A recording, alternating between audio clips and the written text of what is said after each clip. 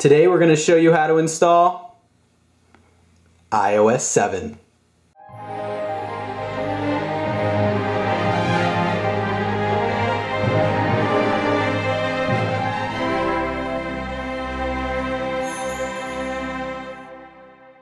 Hey guys, what's up? It's Eric from AppFind here. Today I'm going to be showing you how to update to iOS 7, which Apple just released today. If you just follow these very simple instructions, you'll be able to get iOS 7 and enjoy all of its cool features. Be sure to subscribe if I helped you out today. Now, I'm going to be showing you guys how to get iOS 7 on your computer, and that's because it is the safer way to do it and also the faster way. I've heard reports of some of my friends it taking them 4 hours or 7 hours download times are what is estimating just to download it over the air.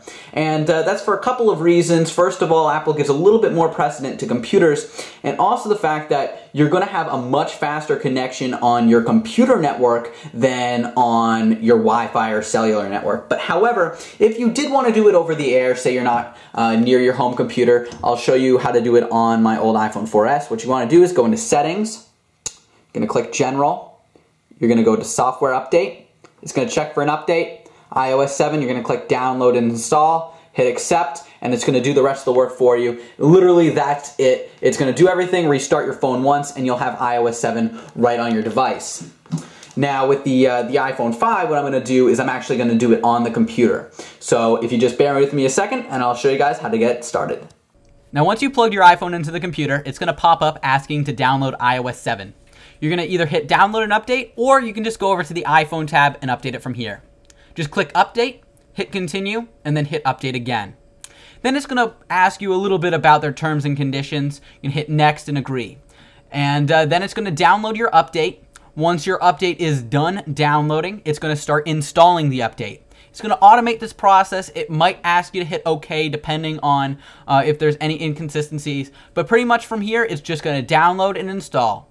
So we're actually going to skip ahead and take a look at what iOS 7 looks like on the iPhone 5. So once you've successfully updated your iPhone is going to start saying hello in a bunch of different languages.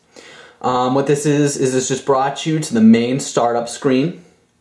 So what you're going to do is just swipe. It's going to say update completed. Just like that. And you're going to hit continue.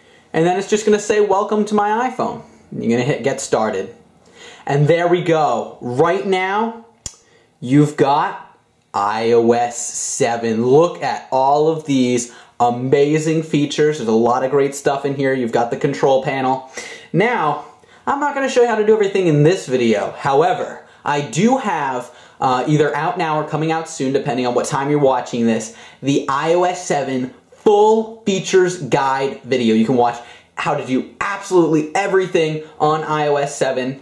It's really great, really cool. So be sure to watch that video. If it's already out, it will be in an annotation link. And also be sure to subscribe if I helped you guys today. Once again, I'm Alex from AppFind. I'll see you guys later. Bye.